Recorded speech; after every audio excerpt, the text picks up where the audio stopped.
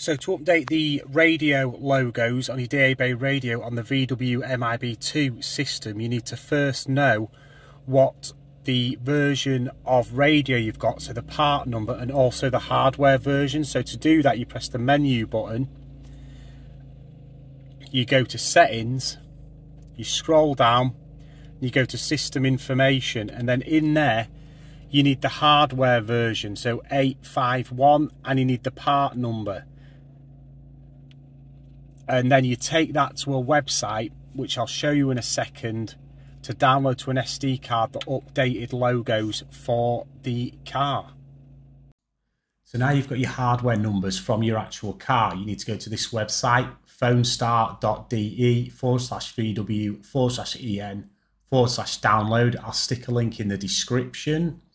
You need to scroll down on this website until you get to this search for part box here and put your part number in of the radio. So there was mine, as you saw earlier in the video.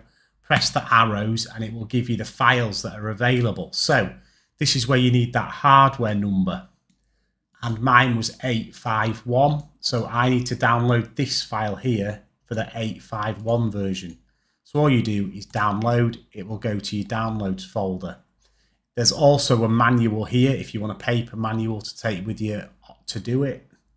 We'll just wait for that to download, and then you open your downloads folder.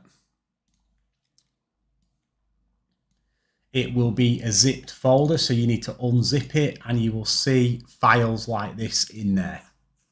So now you need to get your SD card. Mine is here.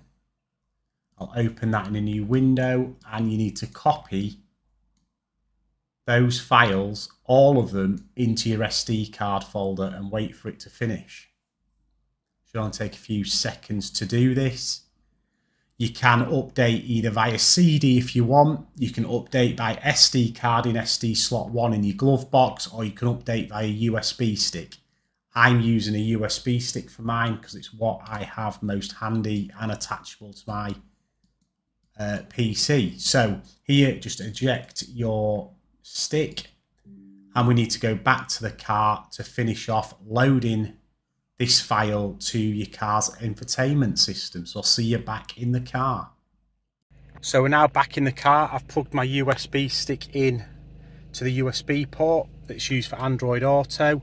We do the same procedure: menu, settings, scroll down to system information, and you can update software. You can also do it online, I believe, if you pay for CarNet, which I don't. So you press update software, it'll search for the file, and you can see there available logo data.